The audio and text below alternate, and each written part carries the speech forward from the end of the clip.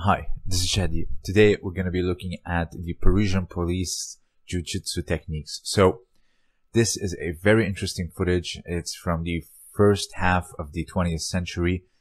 So what I like about it is that it has a wide range of techniques. It has your grappling techniques that we are very much used to seeing. It also has the dirty tactics such as putting your thumb and fingers in very uncomfortable places, and we'll get to that.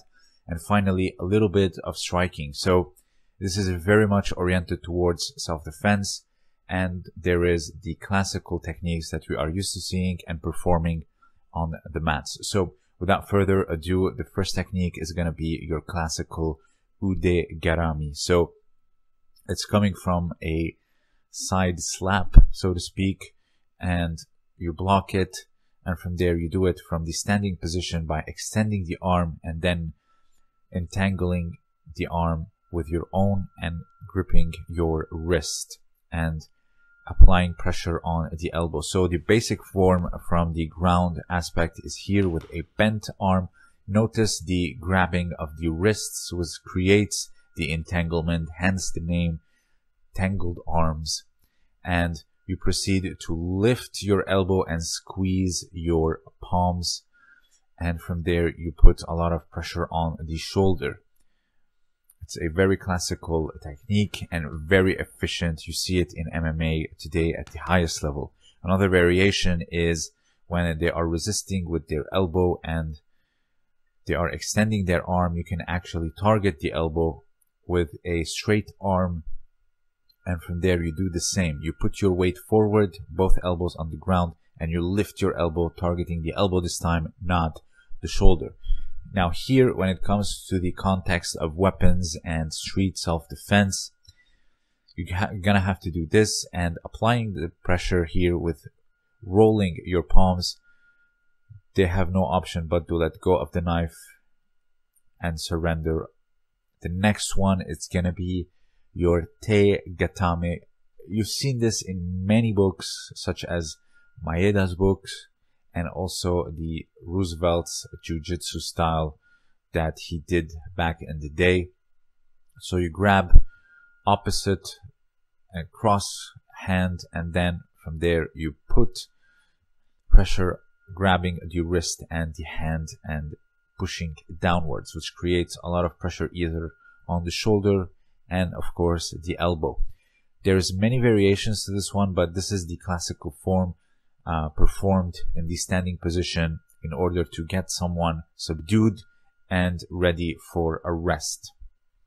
So the next technique, it's gonna be also a very brutal technique. You've seen this before. It's kind of like a seoinage, but you destroy the elbow, because once you turn your back this way, you're not gonna just submit someone, because if you stand there and stay there, they're gonna hurt you while you turn your back. Now, this is the dirty tactics that I'm talking about. I am not opposed to this, but as long as you got your basic grappling narrowed down, putting your fingers in uncomfortable places beneath the jaw, between the ear and the jaw, in order to get them subdued, is a great tactic, especially in these situations.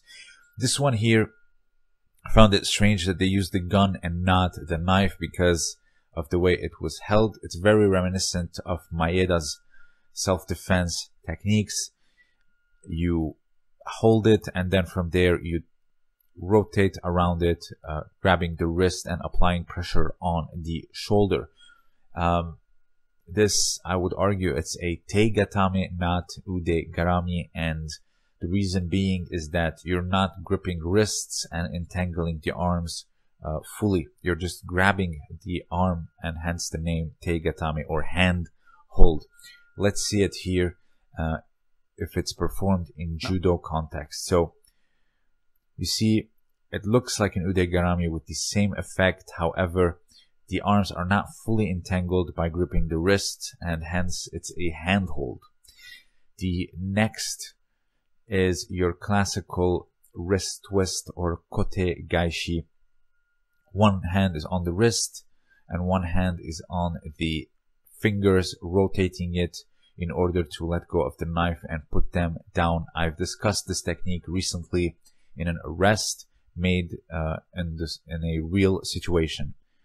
So obviously we see this all over the place in Aikido, in Judo and the kata, and of course old jujutsu.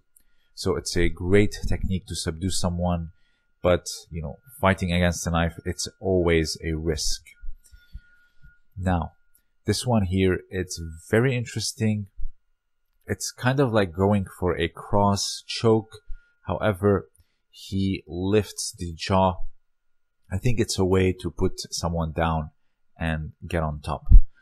Now, here it's very interesting how you deflect those strikes. It's a very good drill to do because we're not boxers on the streets. We're not wearing the gloves. We are trying to defend. So the hands, you can actually use them to deflect while the other can strike. Very reminiscent of Nishio Sensei. He is a very big proponent of striking techniques because he believes that it's the foundation of Aikido, and you know, deflecting attacks and then entering into the personal space and striking is a very important element when it comes to self-defense, when it comes to all jujutsu, and being very sharp with your reflexes.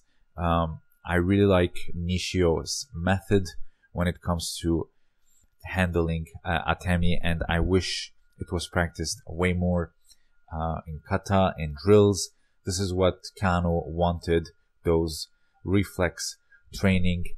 In his last chapter of Mind Over Muscle, he discusses this particular aspect of training, and it's very important. So there is just so many things that it can be unpacked. Now, these very old footage that were shot from the 1920s and 30s, back then, you know, shooting for hours on end like we do now, it wasn't a thing. So this 2 or 3 minute video showed a lot, you know, the dirty tactics. When someone is trying to grab you, you can pressure point. But like I said, I'm not against pressure points and dirty tactics as long as you have your grappling nailed or narrowed down, because those dirty tactics alone are not enough. Sparring, training your reflexes, training your throwing against a skilled grappler is what gets you to the end. So you have your foundation, and then on top, the cover is those dirty tactics, in my opinion. So if you have anything to add, please let me know down below. Also, consider supporting me on Patreon. Thank you for listening.